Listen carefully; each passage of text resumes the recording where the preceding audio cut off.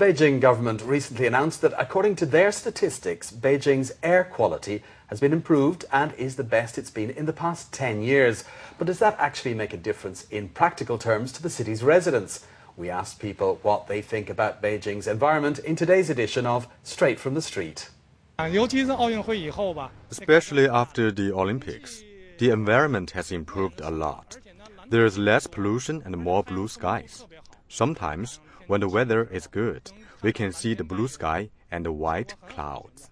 It's much better than before. There are no sandstorms anymore. But dust is still a serious problem. Like today, it looks foggy and gray.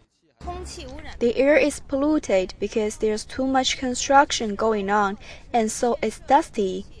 Overall, it's so much better than before. Thanks to the Olympics.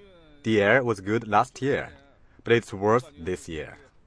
Well, Fergus, personally, I probably tend to agree with the majority of the comments there. After being here for 5 years myself, I've seen noticeable improvements on average throughout Beijing in terms of air quality. But there are certainly these days you get in this city where you can't tell if it's humidity and haze or if it's actual pollution out there. Certainly your lungs can probably tell better. But there's a lot of these gray, murky days where I'm just not sure if it's actual natural phenomenon, weather phenomenon. Well, it's also a seasonal thing because Beijing does have the summer or the wet season where it's simply a hazy, misty, steamy time of the year. And how much of that is affected by pollution? I would say a fair bit, but I think the answer also lies in the air monitoring systems that have been set up by the Beijing government. Also, interestingly, the US Embassy set up within its own grounds an air monitoring system around the time of the Olympics, and it sends out slightly different results. It's in a different part of the city, so they might well be different for those reasons.